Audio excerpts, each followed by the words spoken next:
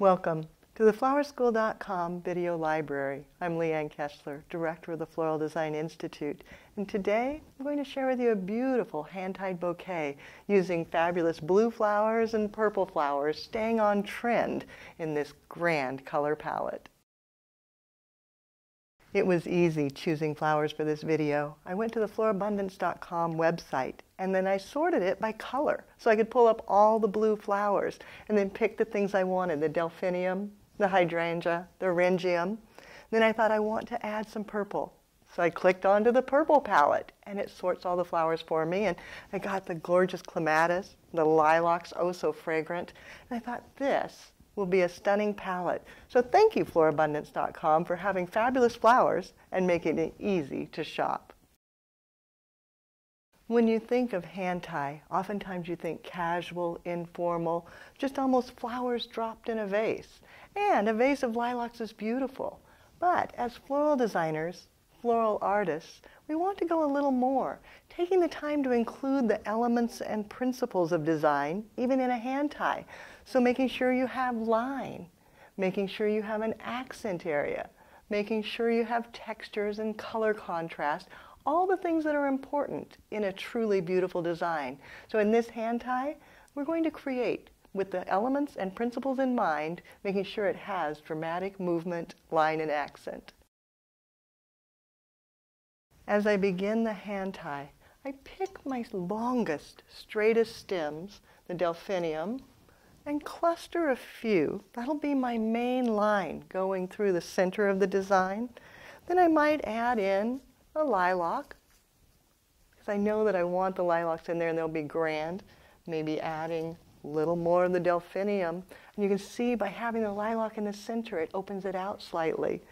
Then going back with some fullness, bringing it out to the side, tucking it all together. And then I hold it just with a finger and a thumb, loosely. That's what will allow it to be graceful. Bringing in more of the lilac. And maybe even a little more of the delphinium.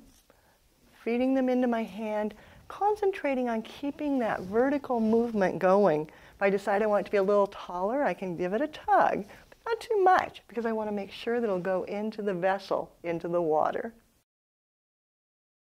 So I have my line, and I have a form. The form is basically a triangle, but I haven't really enhanced the accent area. And that's where the hydrangeas come in. They're big, bold, blousy blooms. Will anchor visually right down at the bottom, creating a strong accent for the design. Then I don't want it to be one-sided, so I'm going to bring hydrangea around to the opposite side. Still keeping the stems fairly straight up and down. I can always go back and add a little more vertical. You want the line going upward to balance to the impact of the base. I can always go back and add another lilac if I need a little more in there, and then make a decision. Should one more hydrangea tuck in? And I think so. Another one right over here to finish balancing. To secure everything, I use the Oasis bind wire in green. Just cut off a segment and then lash it together, tucking it under your finger, and then wrapping 2 or 3 times to make sure it's nice and secure. And then just twisting the ends.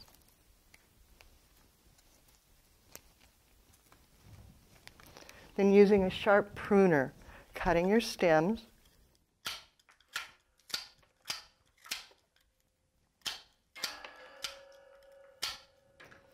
And drop it down into a vase filled with water and flower food.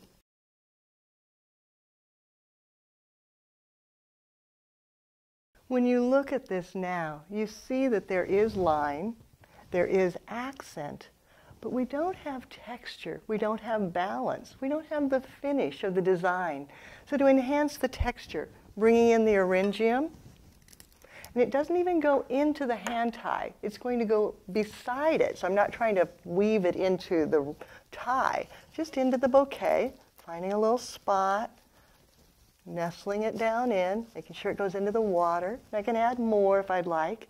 And then creating diagonal movement to balance. Of all the lilacs on this side, you need to bring your eye through from that side across to the other and balance over here.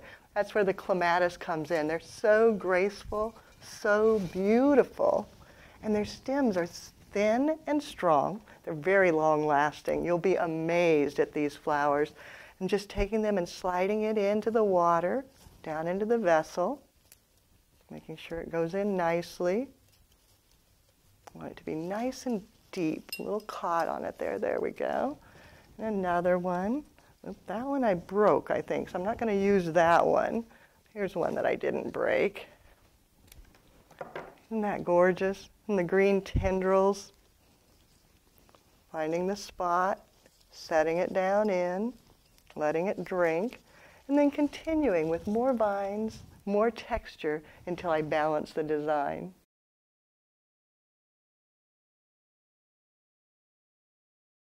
Working in a hand-tie style, you don't have quite as much control when you design, so it takes a little bit of practice. But you can see you still can have all your elements and principles. My main vertical line, the accent, then accent lines coming across on the diagonal, balancing textures, color palette in the analogous palette, and all fabulous florabundance.com flowers. Makes it easy. For more creative inspiration, or if you'd like to reach out to us with questions, you can contact us through the website at flowerschool.com. It's easier, pick up the telephone, give me a call, 503-223-8089. And I love to see what you create. Take a picture and send it to my personal email, Leanne at floraldesigninstitute.com.